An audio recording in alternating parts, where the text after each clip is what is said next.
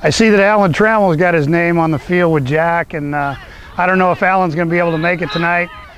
Obviously, I think everyone knows that he's the bench coach for the Arizona Diamondbacks, and I've seen Alan over the years numerous times. He actually came to my 50th birthday party a few years back.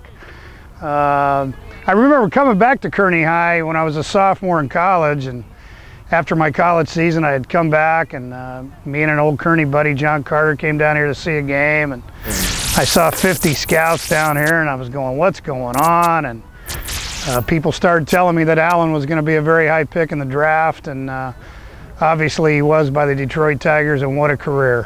Why he's not in the Hall of Fame at this point is completely beyond me. One of the purest defensive players the game's seen in a long time, and obviously we know about his career as a player, and the 3 years that he managed with the Tigers, and still coaching today, and still a San Diego resident. So certainly don't want to speak for Alan, but if Alan can't make this dinner, I'm sure this is a night that he's going to regret, like me, not being able to be here. But I know how much Jack meant in his life as well. So, you know, the other thing I'd want to say is congratulations to all the recipients.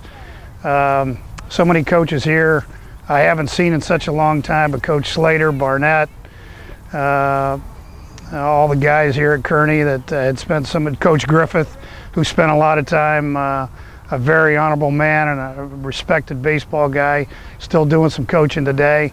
So congrats to everybody, and everybody enjoy the night.